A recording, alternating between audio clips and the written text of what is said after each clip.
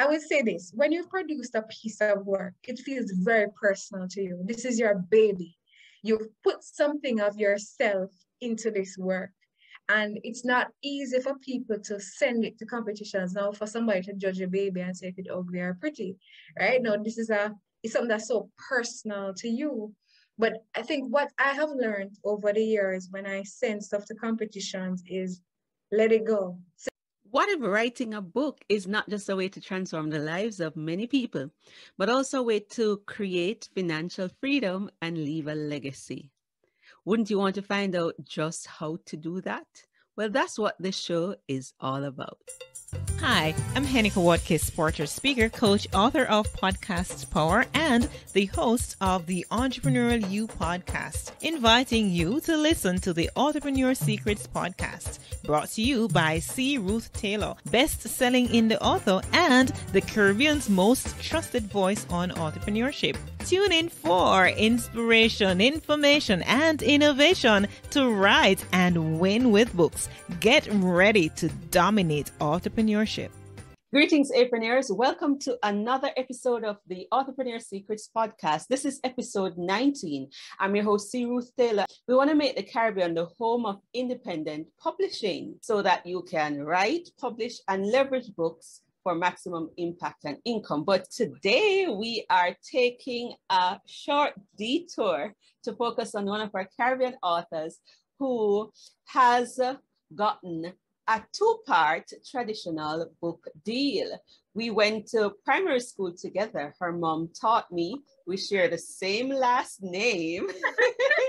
And I'm so excited to have Dr. Sharma Taylor with us. And she's going to be telling us how we can win book awards and how to get that coveted traditional deal, which many people still want. So let's talk about my own entrepreneurship ventures. I announced last episode that I'm doing a Rocket Writer series. Well, the series is still on.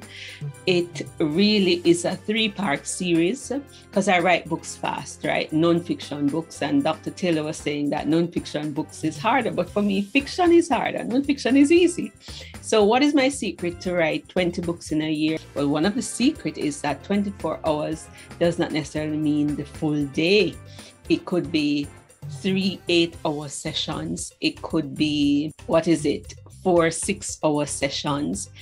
And it could be sometimes just 8 hours of writing, 8 hours of planning, and that kind of thing. I have taken 11 hours, sometimes 8 hours to get the content out. Then I go and polish that. That is still fast, but we're talking small books, no more than 30,000 words. So within 8 hours, you can get 20,000 words out. So we're talking about books of 10,000 to 30,000 words. That's Ruth-like books. I'm encouraging small, helpful books. In Jamaica, we would say little but talawa, small but powerful books, just like the Book of Ruth.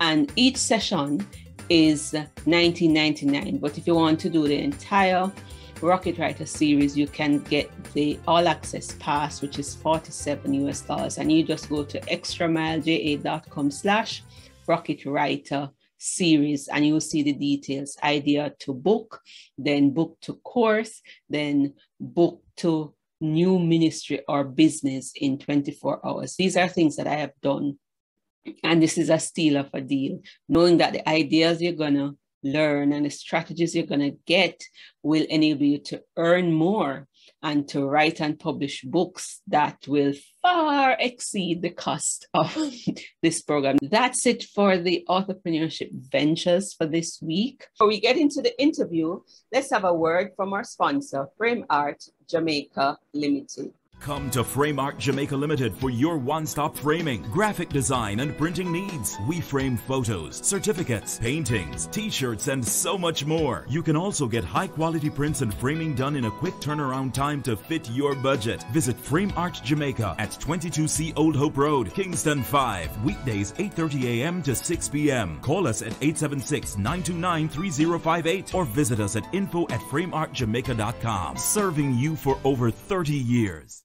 She's a multiple award-winning writer and a corporate attorney. She has been the recipient of the 2020 Wasafiri Queen Mary New Writing Prize, the 2020 Frank Collymore Literary Endowment Award, and the 2019 Bocas Lit Pets Johnson and Amoy Achong Caribbean Writers Prize. Her debut novel, What a Mother's Love Don't Teach You, is scheduled to be published by Virago, part of Little Brown, in the UK in summer 2022. Sharma was also shortlisted for the Commonwealth Short Story Prize in 2021, 2018, and 2020. She's on a roll. And without further ado, let's welcome Sharma to the show. Welcome, Sharma. Hi, Kamika. I am super excited to be on the show. I'm a big fan of the work you do, so I'm just thrilled to be here. And I am honored to have you. How did you get into writing or know that you were good at writing any at all? I think for me, because as a child, I read a lot and I used to use books as like my friends. You know, I had friends, but books allowed me to be introduced to new characters that I never would have met otherwise. So Enid Blyton books with the elves and the fairies, Nancy Drew books, Hardy Boys, and all those other worlds became my childhood world growing up. So I think if you keep filling your brain with images and ideas and books like that, it's a natural outflow that you yourself would want to write. And I remember probably was like 10 or 11 when I wrote a historical fiction.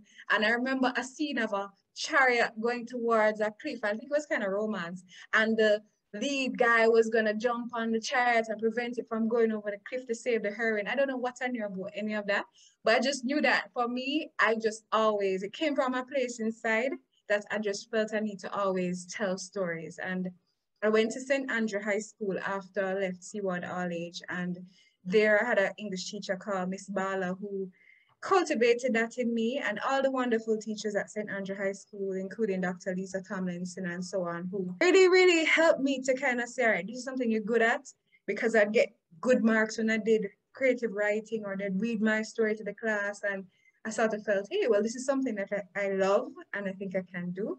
So why not do it? And I went to a course with Wayne Brown, the late Trinidad writer who was living in Jamaica at the time, who was the editor of the Observer literary supplements, and I entered Observer Short Story Awards and came second when I was about 16 or so. And he said to me, you know, this is something that you should keep doing. And I think when I got to law school now, I stopped because I had to be reading legal textbooks, doing legal essays. I definitely left my creative writing behind. And from the stretch of, let's say, 19 to maybe in my early 30s, I didn't really write, you know, which is a big stretch of time. And I remember having a kind of come to myself moment which was maybe around 8 years ago, where I said to myself, but Sharma, you're not happy. And I had to ask myself, why was I not happy? You know, so my spiritual life was good, but I still felt unfulfilled. And it was that kind of epiphany where my inner self or inner voice said, you know, you're not writing, you stop writing. And that's the thing that brings you joy. So I took a course with Dr. Erna Broadbaugh, who everybody knows, a fantastic Jamaican writer through UA. I did a short course with her that was open to the public. I moved to Barbados for a job.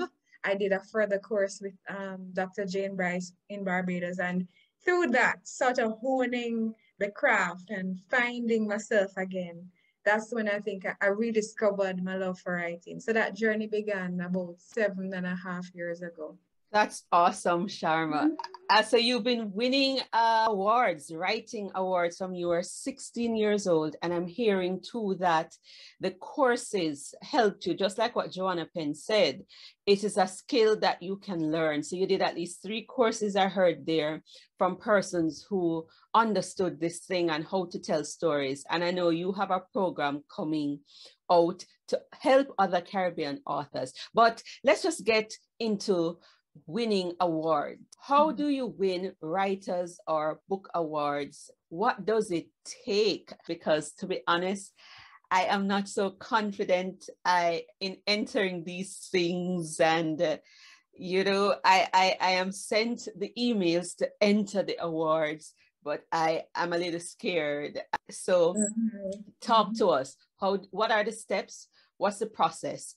And what are the tips if you want to do it and win? So I want to start with the very first point being kind of what you just said, jumping off from that. There's a thing called imposter syndrome. I don't know if your viewers have heard of it, but there's a feeling that, and I remember being introduced to this when I was doing my PhD, because my supervisor said, look, guys, you know, you're writing a PhD, you're going to feel moments like, who am I to be doing a PhD? You will get that feeling.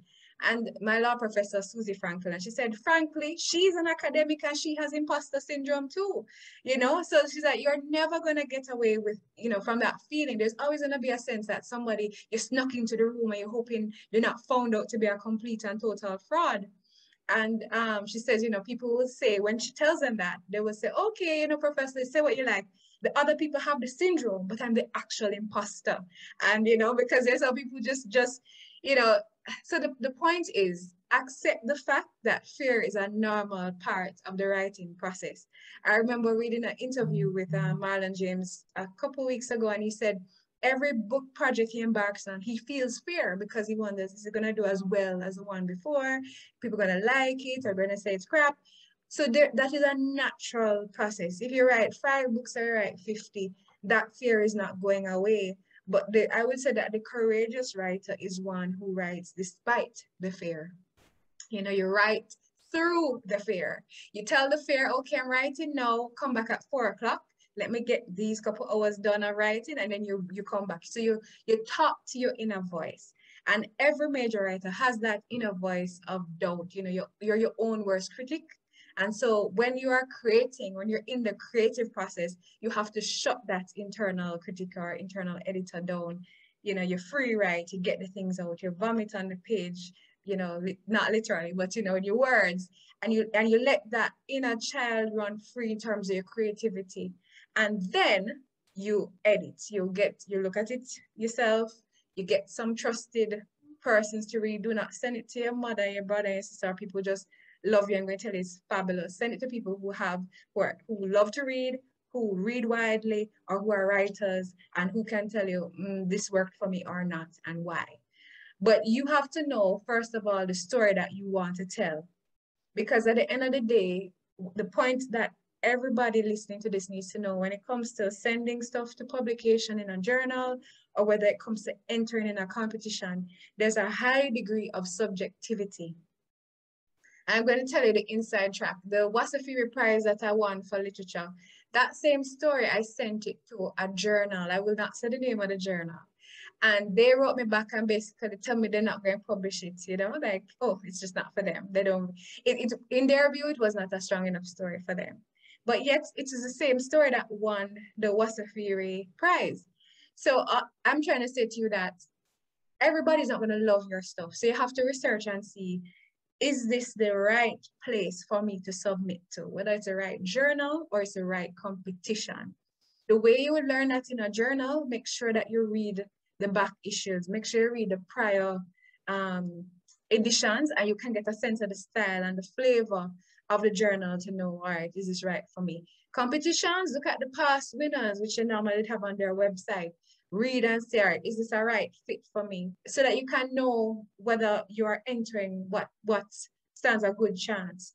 But what I'd say, the value of competitions as well is, even if you don't win, you can get great feedback. So in other words, don't let it be all around, okay, I didn't win it, so it was a failure. You know, one of the biggest things in Barbados is they do an annual NIFCA award, which is kind of like Jamaica JCBC, and you send your things in, and they have sessions with the judges where they give you feedback. As soon as I moved to Barbados, I started entering that. You know, I got some bronze, some silver, some gold medals, but the most important thing for me was that I got feedback where the judges will say, this part worked, this part didn't work, and why. And you take that on board and own your craft. Because at the end of the day, whether or not a journal publishes you, whether or not you win a competition, you have to know that you are writing because you have no other choice but to write. So in other words, you so love writing that you can't but do anything else. And you want to be so true to your characters, that you want to be so authentic, have an authentic voice, that even if nobody publishes you, even if you never win a prize, this is the thing you can't help but do. And I was listening to an interview with Sherry Jones, who's a Barbadian fiction writer who's been, her debut novel has been shortlisted for a major prize in England, the Women's Prize. And she said she just determined in her mind that writing is something she was going to do, whether or not she won a prize. And she's been doing it from her 20s, and she's now in like her 40s, I think. And she's like, she does not make the accolades determine what and how and when she writes. She writes because she has a story to tell. She has a world she has to render and translate for a reader, and she can't help but write. So I would say a writer should get that kind of compulsion where I must put this story into the world. Even if it don't win a prize, it will find the right reader. You know, it will connect with the right person. It will bring about change in somebody's life, which is the whole point of fiction. Right. So the other part of it is, and I know it, I would say this, when you've produced a piece of work, it feels very personal to you. This is your baby. You've put something of yourself into this work. And it's not easy for people to send it to competitions now, for somebody to judge a baby and say if it's ugly or pretty, right? No, this is it's something that's so personal to you.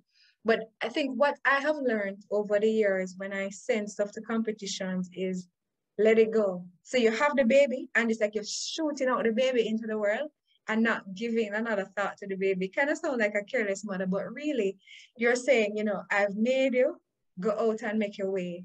If something happens, great. If something don't happen, great. Because the thing about it is, you may not win a competition, you know, or maybe the judges don't award you something, but one of the judges may read it and say, you know what, although you never get a prize, I really like this story. He may be an editor in a journal somewhere and send it to somebody and say, hey, maybe we can publish this. Or I may think of you for a speaking opportunity or something. It's like, I feel like when it goes out in the world, nothing is lost. But you have to relinquish it. You have to know, okay, I've produced the work, but I'm letting it go. And the work is not me.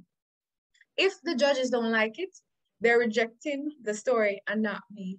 You have to find a way to separate your sense of self and identity from the story. Because even good writers will tell you sometimes them write crappy stories, you know, you have to be comfortable writing something crappy too. I say, all right, well, it wasn't my strongest. You know, even now I write stuff and I may send it to my friends or readers and writers to view, and they may say, well, boy, this story feel like it's two different halves and this is what you need to do to bring it together. And that feedback helps me, you know, and you just can't be too precious or take things too personally when it comes to your story.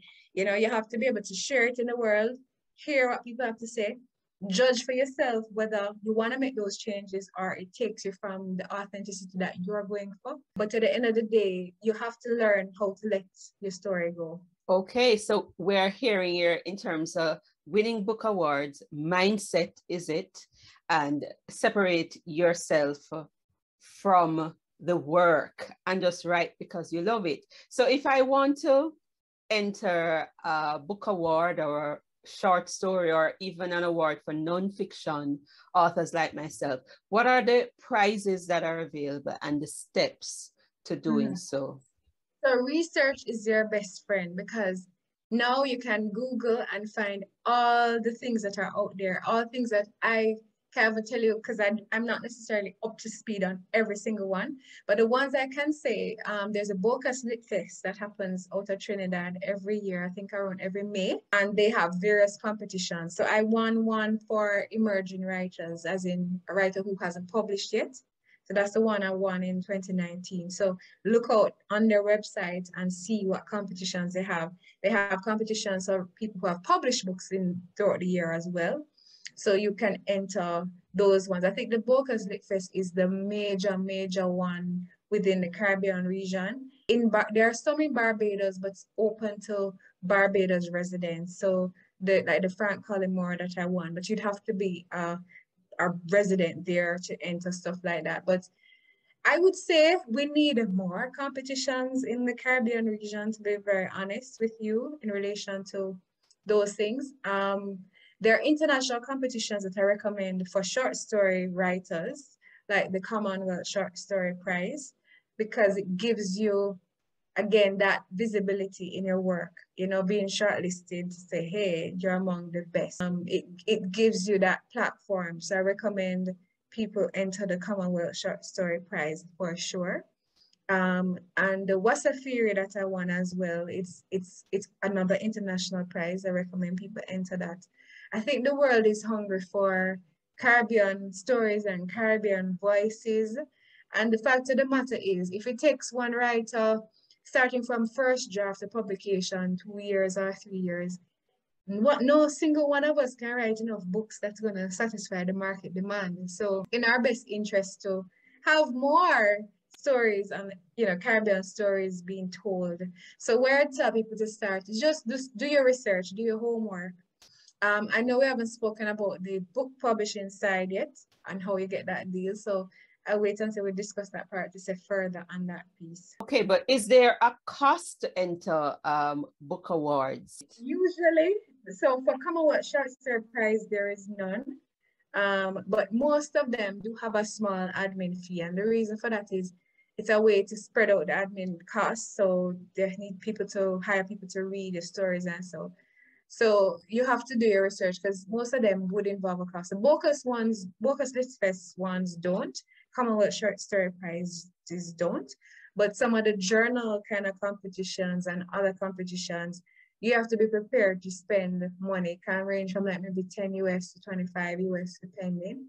And that's non-refundable. So even if you don't win, you're not going to get back your money.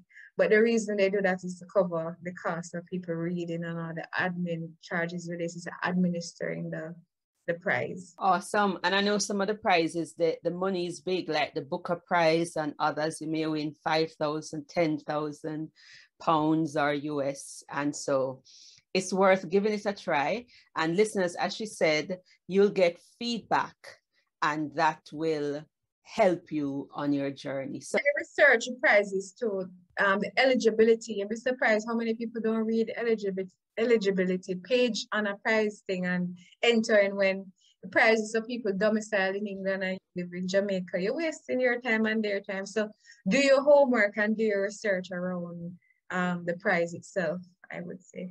I have 3 more questions for you before we wrap up. And one from one of the members of my Authorpreneur Secrets membership group. Most persons in the Caribbean don't vie for a traditional publishing deal. Why did you vie for a traditional publishing deal, which is very often so hard to get? Talk to us about that. I mean, the times are changing, as they said, you know, you look at a Marlon James, you look at a Kai Miller, who I admire so much. And the people who before them paved the way, the Olive Senior, the Lorna Goodison, the Erna Broadbach. It is possible to be traditionally published and to, you know, do reasonably well, I would say. And so the reason why I never did self-publishing is, for me, I think you have to know the business of self-publishing. And this is where you come in, see, with your services to really train people, because it is specialist. You have to know your stuff. You can't just wing it when it comes to self-publishing, right? And I knew that I never had the brain power, the time, the inclination, all of that when it comes to self-publishing. I have a very demanding job and life and stuff, but I take my hat off to people who self-publish, because the benefit is all of the profits are yours. Whereas traditional publishing, now you get an advance, but again, depending on how much you think it is going to sell, your advance may not be big, and you don't really, unless you're like a 6-figure US person, like some book deals are like $1 million, 500,000 US, but that's not the norm for most people. Most people is like maybe 5 figures US thousand, you know, maybe it's a 20,000 or 30,000 US, and that's your advance. And so that's, you know, if you don't even sell enough to really make it back, that's all you're gonna get. For me, my driving thing was not really the money part too. It was more that I want my books out in the world. You know, I want to have them, you know, the babies out there. You know, so I felt that the traditional publisher would already have their marketing and distribution channels and so on. And so I just leveraged that. You know, they do the work for me. But yes, you pay for it, but they do the work for me. But for me, my end game is to have the books in as many readers' hands as possible. And I felt the traditional publisher would be able to do that for me better than I could for myself. Awesome. And one of the things traditional publishers are good at is getting the book, the print book, into stores and things like that. And self-publishing is not for everybody. It is truly a lot of work. Hard work. And very hard. If a Caribbean author is going to get 10,000 for a book or 20,000, that's a lot of $1 million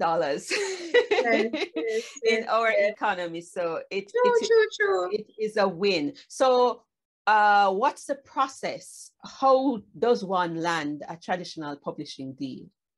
Okay, so first of all, you have to make sure that you research, again, there's that word, research your genre or your area. So know where you are placed. So if you're writing young adult fiction, you're doing literary fiction like myself, or you're doing what they call genre fiction. So you're either gonna be a romance writer, you're gonna be a horror, suspense. Know where you're located, know where your writing falls, because the next step is gonna be research the agents of the people that you like in that genre. So let's say you want to write speculative fiction, which is fantasy, horror, those kind of things. You must know Nala Hopkinson's work. You must know Karen Nord's work. You must be reading that area because you're writing in it. So you have to know who are the contemporary people. So your next step would be to find out, well, who are the agents of these people so I can query them, right? So it starts with a query letter to an agent. And there's lots of research online about how you query. So in my case, I queried, I think about 7 or so agents, and 4 of them came back and said they'd want to represent me. And so I then had meetings with them. Yeah, I had meetings with them and then decided based on the meetings who I would want. And the agent's job now, once they sign you up, they send your work out and they arrange for the publisher / editor now. So they will send it to all the big publishers or even independent publishers too. And they guide you to choose the best publisher for your work. But before you get to the agent, because a lot of publishers do not want you as a writer to write them directly. Some do. So again, research comes in. There are some smaller persons who say they don't mind. You can send them as a writer, send them your book, make sure you meet their submission requirements, send it to them, and they can publish you. But there are some who say, don't approach us unless you have an agent, and the agent then approaches them. And so going back to query letters, do a good query letter. That's the starting point, right? However, you have to have a good product, and this is where coming back to honing your craft. You have to know that you have done your work, you've had this stuff edited, you've put the best possible work that you could put together, you've gotten feedback, you've used a coach, a book coach, an editor, whoever, and you now have, okay, something I'm happy with. You write a query letter that draws the agent in, and there is an art and a craft to doing a query letter, because guess what? These people get tons of query letters, right? A day, at least 100. My agent gets 100 query letters a week, right? So you have to try to stand out among the whole of them. So you have to find a way to have a hook. You have to know what your book is about and be able to have what they call like an elevator pitch. So why should we read your book? Why does it matter? Why is it important? And why do you connect with it? And so once you've cleared that hurdle now, you then have to do your further research again on the agent, meet with them. An agent relationship is one of trust. You have to, meet with them, and it should be somebody you are comfortable talking to, who's available. Some agents out there, they have too many clients, don't have time for you, or they may be a little shady. So what is their reputation in the market? What else are they representing? Can you talk to maybe some of their clients who can give you the 411 on them before you sign up with them? And go trust your gut. How do you feel when you're talking to them? Is it somebody you can call and say, boy, I feel so conflicted because I don't write nothing and I don't know what to do myself, or I don't know where to take this character, and feel completely safe saying that, Are you awed? If you have celebrity agents, we can be in awe of, and no, it has to be somebody you can relate to and talk to. And if they're good at their job, they know the market. They know, when I had 3 publishers who offered to publish the novel, and my agent was able to say to me, okay, Sharma, this is the publisher I'm recommending for you. She's not offering the highest advance, so it's not going to be the most money. And even though it then would mean less money for my agent, because the agent gets a percentage of your, what you make. I think it's like 20 or 15%, I can't remember. But she was able to say to me, even though this is the lowest advance you're being offered, they're going to give you a 2-book deal, one. And this editor is one who can be your editor for the rest of your career. In other words, she's somebody who, I know her personality, I know your personality, and I think it's a fit. And I think she would allow you to be creative and play in a different box. Some publishers, they only want you to write one type of thing. They want to know, okay, you are the romance person, you can't come out of this box and try something new. If that's fine for you, that's okay. Maybe you just want to write romance, and that's fine. But if you know yourself as a writer and know where you want to be in the next 5, 10, 20 years, you want an editor that will go with you. And same with an agent. Once you get an agent, it's not common to change agents, because it's really like a lifelong relationship, because again, they're supposed to be with you through book 1 to book 10. Like Bernadine Evaristo, who won the Booker Prize, I think it was her 8th book that really blew up, or something, or the 10th. And you want your agent to be there with you, even if book 1, 2, and 3 didn't do well, they're still cheering you for book 11 and 12 and believe in you and believe in your art. So I would say find, just like in a relationship, find an agent and a publisher who's crazy about you. Not one that kind of, on the fence, like you're neither here nor there, you're okay. They need to feel some kind of emotional connection to you and your work and want to stick with you through your career. So awesome, Sharma. We're gonna have you back, especially after the book is published. There's just so much in this area that we could learn, but I want to say congratulations. Even author of Harry Potter, J.K. Rowling, was rejected so many times, over 12 times, Chicken Soup for the Soul 130 times, and you sent out 7 letters and you got 4 positive responses. You are awesome. I would say God had a big hand in that one. I'm not taking none of the credit for that one. I'm not taking any of the credit for that. No. I am so proud of you. And like I said, we'd have to have you back, or we have to bring this interview to a close.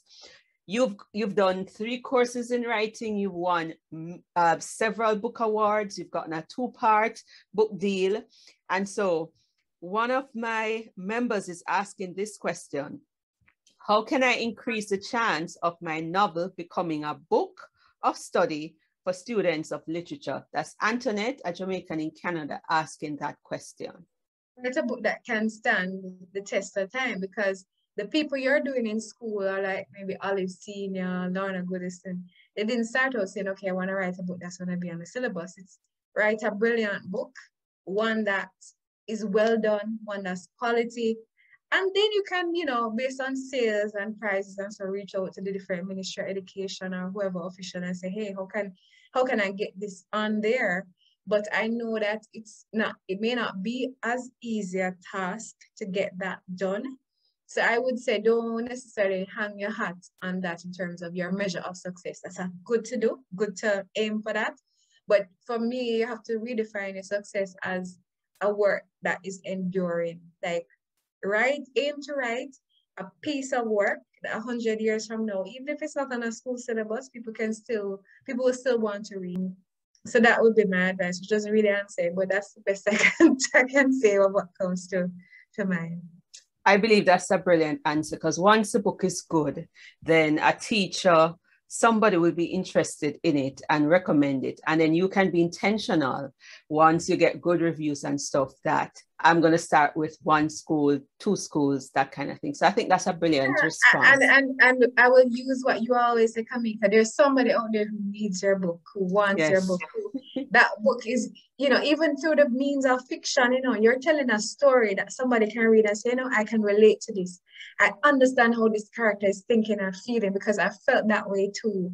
And, you get invested in the journey of the character and root for their success. And, the book takes your reader on a journey too, and a liberating one sometimes. So people out there want your book. Don't get so hung up on if it's on the syllabus, and don't get so hung up on if it win a prize or how many copies it sells. Get the book out. Just do, what does justice to the story, your characters, and just put out the best product that you can and that you can stand behind and that you feel is authentic for you. Even if you feel the book is weird, crazy, eccentric, wacky, there's going to be somebody out there who feels that, oh, this book fits me, and that's who you're writing for. Awesome. So, Sharma, as we close out, I want you to talk to us a little bit more about the upcoming course and how we can get in touch with you if we want to learn to write fiction, win awards, and even get the coveted traditional book publishing deal. No problem. I would say that at the college, of course, it's book coaching sessions that I'm running over a 5-week period. It's different from the courses you may find online because it's not pre-recorded content and it's not to a group. It's working with you one-on-one in relation to your story and focusing on things like characterization and voice. I want to have a very small group of people because it's very hands-on. And if persons are interested, they can email sharmataylorwrites@gmail.com. So that's my first name, surname, and the word writes with an S at the end @gmail.com. Thank you, Sharma. This has just been awesome, and I look forward to interviewing you when you make the New York Times bestseller list. Oh, thank you. Thank you. It was my pleasure. Thank you so much. That was a lovely interview with my friend, Dr. Sharma Taylor. And look out for her book in 2022, What a Mother's Love Does Not Teach You. And remember that she has a program coming out. It's a book coaching program that will help Caribbean authors to write better stories that will win book awards and get traditional publishing deals as well, just like her. Dr. Taylor is just phenomenal. We talk very often about the rejections that you get when you pursue the traditional publishing route. But after sending out 7 query letters, she got 4 positive responses. So this lady is amazing. So it would be interesting learning from her, and it would be fitting to sit at her feet. So sharmataylorwrites@gmail.com, and you can email her and find out more about her book coaching program to write nonfiction books. And guess what? That is going to make her an authorpreneur because she's not just depending on book sales, but she's going to use the knowledge that she has gained in writing, publishing books, winning awards, and she is going to leverage her author status for the win beyond book sales and help others and develop another income stream. So that's perfect. When you go to authorpreneursecrets.com or extramileja.com, I'm giving away a book called The Rocket Writer. You can download that for free and start your author journey. And then the Start Your Book Now course is a follow-up to that. This is a mini course. Again, it's a short course for $19.99 that will help you to put into practice what you learned in the Rocket Writer book and actually start the process, and you'll be able to send me your outline and you get tips to finish the book. And so again, that's a giveaway. So go to extramileja.com and click on our tab which speaks about writing, and it will lead you to the Start Your Book Now course. And if you want to self-publish or learn more about independent publishing and publish on a budget, go to the same page, extramileja.com or authorpreneursecrets.com, and download the publisher starter kit. It's a series of 10 training videos. The entire series is no more than an hour that will explain to you the publishing process and how you can reduce your publishing cost if you are struggling in that era like I was when I just started. And I just want to encourage you. It is possible. We can do it. Dr. Sharma Taylor is doing it. I am doing it, and many others are doing it. So I want to encourage you to take charge of your publishing, go pen it to win it, and dominate authorpreneurship. Ta for now. Until next time. Thanks for listening. I'm Tamara Francis, educator and editor. Don't forget to rate, review, subscribe, and share the podcast with your network. If you'd like to increase your impact and income with books, visit authorpreneursecrets.com for more resources, including the books Pen It to Win It and Authorpreneur Secrets. Join the Authorpreneur Secrets Academy membership group for courses, coaching, and community support to write, publish, and win with books. Enrollment is in January and June each year. You may also sign up for one of Ruth's Publishing Made Easy courses or private coaching to write and publish your next book. Until next time, go pen it to win it.